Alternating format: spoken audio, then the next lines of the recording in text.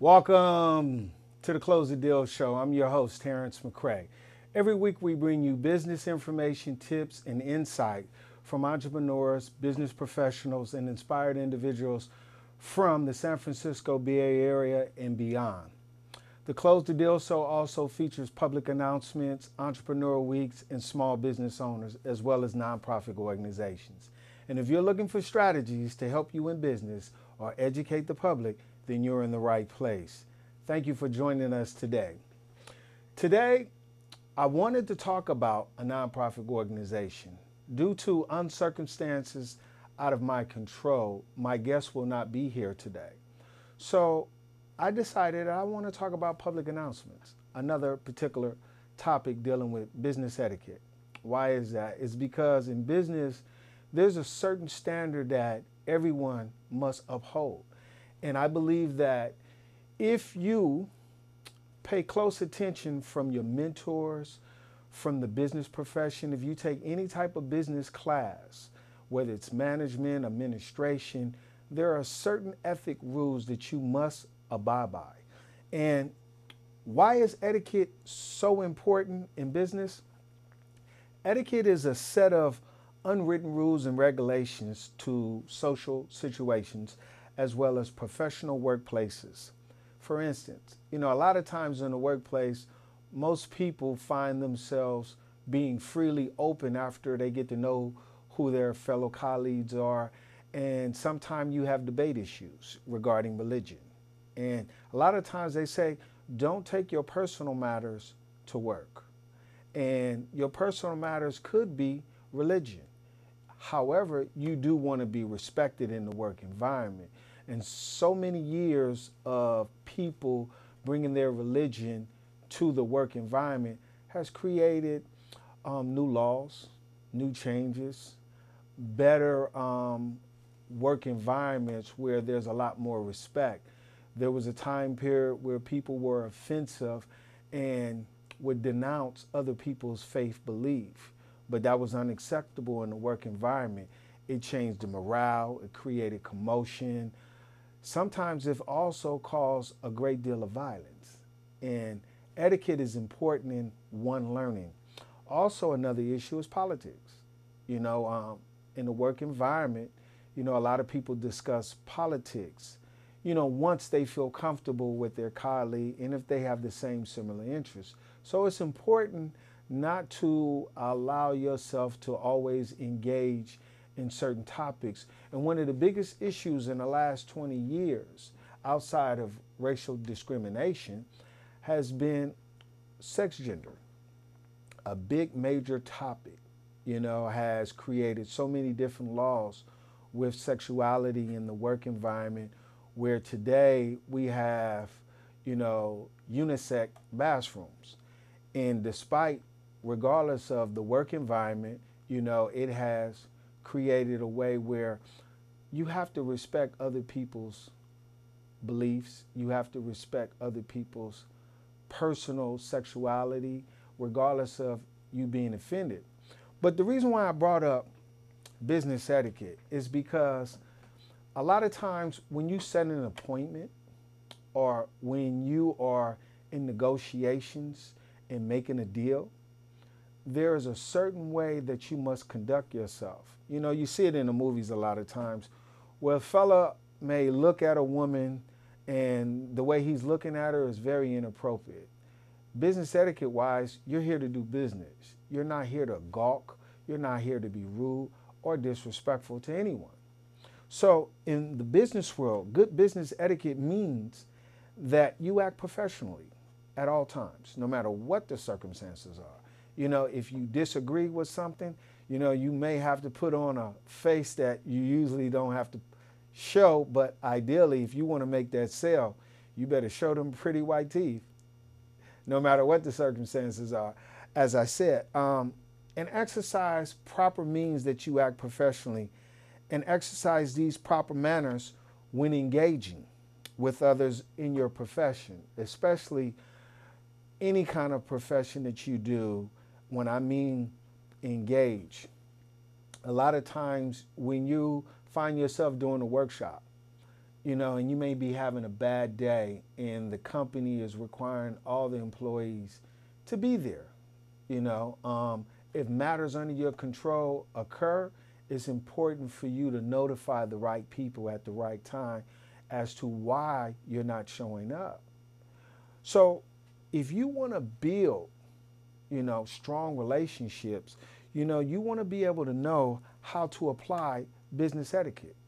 And if you pay very close attention, you want to be able to succeed by having these tools because it's basically an unwritten rule to know these things. For instance, business etiquette is about building relationships with other people. Recently I met a woman who's from Korea, and this professional woman has opened my eyes up to new things that I've never thought that I would be able to partake in. And it's amazing when you have the opportunity to learn new cultures. So take it upon yourself to not only socially interact with people, not just of your own race, but of other cultures. That is very important, So keep that in mind as well. Etiquette is not about rules and regulations, but it's about providing basic social comfort, And I can't just speak for all African American men, but I can just speak from my own experiences. At times I may have felt uncomfortable around certain people because of a little intimidation, but that shouldn't change how I see that I'm being treated. And I've always been treated fairly, in life. And now that I'm in the business world, I noticed that my background, for those who don't know, I was once incarcerated. And being in the business profession, some people may not take heed to that. Some people may feel offended by that. But a lot of my colleagues and a lot of people who have not only been on this show have not overlooked that. They have looked at me based on my character today, based on who I represent and why I represent. And this is how they have become my friend. And they not only feel comfortable with me, but they invite me to places to where I've never had the opportunity to experience. A good friend of mine, Mr. Anthony Heckman, invited me to his birthday party, and he works for an extreme nice company that is doing so well, extremely well. Mr. Jasper Smith, the Build Wealth Movement. Many times we have, spent quality time and sat down and had a good conversation. So it's important when you're building business relationships for you to provide that social comfort, that comfort that makes the relationship lasting. So I want to get more into, in securing your relationships, you got to be honest.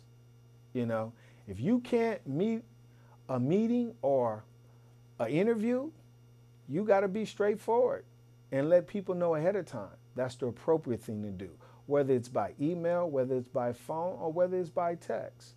Never forget your appointments and always check your calendar. This is etiquette, okay? So I want to share with my viewers, okay, how important relationships are built in business. Here are ways to build lasting business relationship in today's professional world. One of the things is be authentic. Don't beat around the bush. Don't portray yourself as something that you're not. Ideally, you want to let people see you for who you are. Your credibility is also by reference. However, you let people know who you are by your first impression. And ideally, you want people to take in who you are through your discipline, your commitment, and as well as the way you speak to them. Because ideally, you want people to feel comfort. And you never know, a lot of relationships have lasted for decades and more based on how you make people feel comfortable. You think Warren Buffett developed business relationships by saying something that made someone uncomfortable? No, he wouldn't be so successful. You think Bill Gates did that? No. Do you think Shaquille O'Neal, who's a very successful businessman, just as well as Magic Johnson, outside of sports, Shaquille O'Neal is the poster child of commercials for the NBA, even after retirement. But his charisma, his comfortability, his charismatic way of displaying, ideally, the values that he stands on, is something that he developed early on in his life through his father, which taught him discipline, which taught him a set of rules. Now, take note to that, because this is all based on business etiquette. How he conducts himself outside the game today speaks volumes. Why? Is because still to this day, people are talking about him, and he is a Hall of Famer. But he established himself in the NBA, but he's also established himself in the business world as a businessman with business etiquette. 2, identify and share your goals and values. Identify myself as someone who has transformed his hustle, if you know my past. And the reason being is, I identify with an organization called defyventures.org, an organization that teaches individuals character development, management, and leadership skills, a workshop curriculum that provides the kind of resources where I would have never had the opportunity to meet Sheryl Sandberg last year, or Jeff Weiner of LinkedIn, or Stephen Gundy, or Remco V.L. Dezen, okay? Or so many other people through this organization who are corporate America, as well as a good friend of mine, Brian Breckwich, Joseph Finale, okay? A lot of people that other people already know that are credible in today's corporate world. And that alone in itself has created an opportunity for me to stand where I am today. Also, develop mutual respect. And what I mean by that is be not only yourself, but understand that everyone's interests may not always be like yours, but respect theirs. And ideally, success will come. Why? It's because when you show respect towards other people, it comes right back, even if the person is being wrong. So, unfortunately, I have to change the subject because my guest has arrived. Oh, it's truly, truly a blessing. Please step right on in. And please pull your seat up. Okay.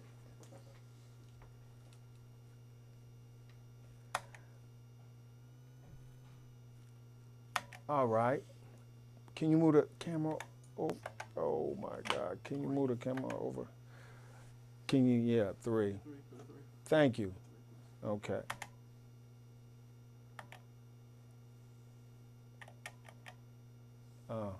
Put it on. Yeah, there you go. All right.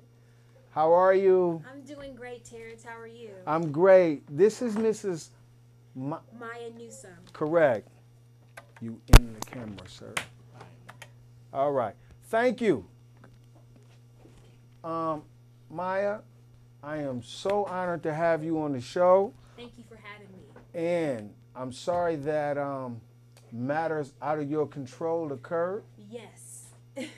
Could you please elaborate and let the people know the nonprofit organization that you're the executive director of? Yes. I'm the executive director of the Onyx Scholars Program. We are an HBCU college readiness program, a 501c3 organization here in the San Francisco Bay Area. Our mission, we help kids in the inner city cities of the Bay Area and also in Fresno, California.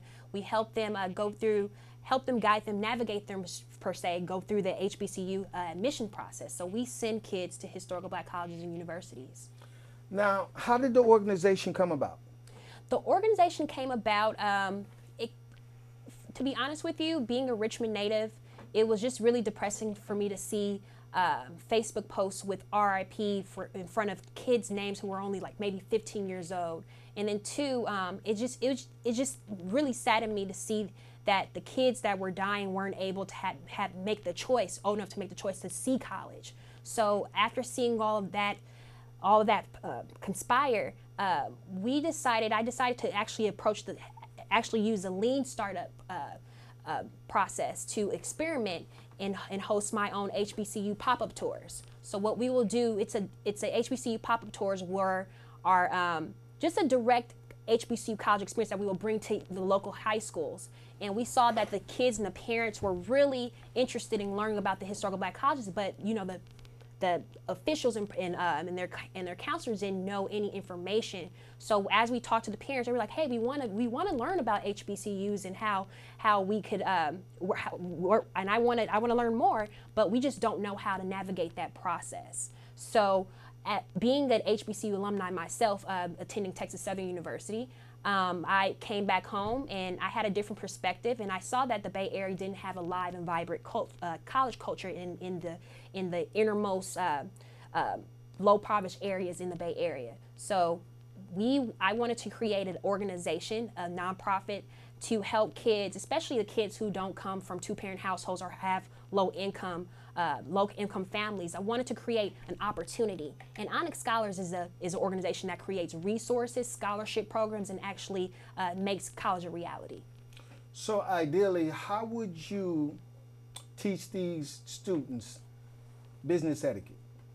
Of course, one thing that I would teach, what we teach the scholars in our organization is presenting yourself in a professional manner. We actually on the kids that are at Tuskegee University, a young lady, her name is Rosalind Junis. Shout out to Rosalind Junis. She's majoring in being a veterinarian. We make sure and we go over with them that they, on the first week of school, actually once a month, they dress up in business suits. They actually are on a campus, and it's a requirement of becoming an Onyx Scholar. You have to have that dress code, and you have to present yourself in that professional manner. But we actually push kids to wear suits, and young men too as well. And that's one. And I feel that whole personality and their self-esteem goes up. And two, when they see the kids on the campus, they're an Onyx Scholar. They're wearing a suit. They are presenting themselves, and I tell them to sit in front of the at least two front rows of the college classrooms. So that's how we distinguish ourselves, and that's how we try to build up that business etiquette that I feel that is missing in the public schools. How do you get contributions for your program? Since we are a 501c3, we actually receive grants. We have fundraisers. Last May, we had a STEM Day, and we have sponsors such as Cape Horn Center of Social Impact, and also we had California Wellness Foundation, who has also gave us a great grant to help to promote kids to get involved in the health sciences and tech industries.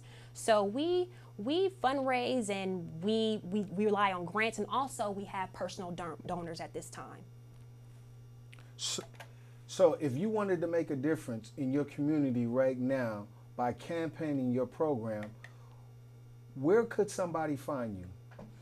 Well, they could find Onyx Scholars on www.onyxscholars.org. We have an official website. We are also on Instagram at Onyx Scholars, and then also too we have a Facebook page, and it's Onyx Scholars /HBCU pop-up tour as well. And then two, it's not too hard to find the Onyx Scholars. We're revolutionizing the HBCU education and bringing that culture from the South that you see in the South to the West Coast. So you could find us online. You could find us on our website, and then two, hopefully with our next fall cohort of students, you'll be able to physically find us through our students. So how many students are in the program right now? So right now, with our fall cohort right now, we have over 30 kids right now that are awaiting, who are also juniors and seniors, and we actually recruit focus on juniors and seniors, but we have community outreach programs that touch that touch all ages from 5 to middle school kids and also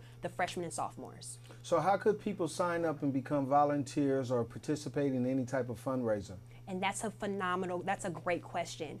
They could actually check out our website, www.onyxscholars.org. And then when you see the toolbar, you'll see programmings. So just click that programmings tool, and then also there's also a contact form that they could fill out, and from volunteering and also partnerships, and then also just connecting with us. So you could fill out that contact form. We'll get right directly to you, make that connection. Okay, so what is next for Onyx Scholars? That's a great question. We actually just closed the deal yesterday with a major franchise. And we're actually we secured $12,000 in scholarships. So right now we're working on distributing scholarships, $2,000 scholarships to at least 7 students right now in our cohort who are already at historical Black colleges and universities at this moment. And then 2 with the major franchise. I'll release it. It is Jamba Juice. Jamba Juice here in the San Francisco Bay Area. We also have collaborated and secured a deal where the students will not only receive the scholarships, but they would also be able to work. And then 2, that's one thing in the future for the Onyx Scholars. We don't see ourselves just being an HBCU nonprofit organization, but we see ourselves being a social enterprise, maybe perhaps a venture in the next 5 years. And with this securing this deal and closing this deal as of yesterday, we work with a lot of first-time generation college students, so it's important that not only will they receive an education, but they will have that foundation where they can also be able to financially secure themselves. A lot of the kids we worked with have worked 2 jobs, have lived from couch to couch until we could find and place them into an HBCU. So over this past year, we had maybe 2 students who were in that predicament. So we're looking forward to actually creating pathways in tech, from our STEM day from last May, and then also securing business accounting, business administration opportunities within this Jamba Juice opportunity that we just closed yesterday. That sounds wonderful. Thank you. Sounds very wonderful. So if you could share with the viewers, how could students in the San Francisco area get involved in this program outside of Richmond and Oakland or Hayward or Vallejo? Yes, sure. We've worked with, we've actually reached out to a few faith-based organizations in Fresno. So we're getting ready to expand our programming from the San Francisco Bay Area to Fresno area, and hopefully in the next few years to LA County as well. So, but the way folks who are outside the San Francisco Bay Area can contact us, again, reach out to us, our www.onyxscholars.org, to our website. And then also, too, we're on Instagram at Onyx Scholars. And just connect with us on social media. That's the best way to do it. And 2, also our email address, which is onyxscholar@gmail.com. Thank you. Thank you for having me. Definitely. It's a pleasure. Pleasure. Thank you again. Before we close this deal, we would love to hear from you. If you have any suggestions, questions, or even want to apply, be a guest, visit www.theclosethedealshow.com. San Francisco Bay Area viewers, you can find us every Monday night at 8:30 p.m. on cable Comcast, Channel 29, or online, BAVC. Live shows are every 2nd and 4th Wednesday of the month, cable Comcast, Channel 76. Worldwide, The Close the Deal Show on YouTube. Just type my name and click my picture. Please subscribe, comment on your favorite episodes. Take good care, everyone. Don't forget, find the right connection and close the deal.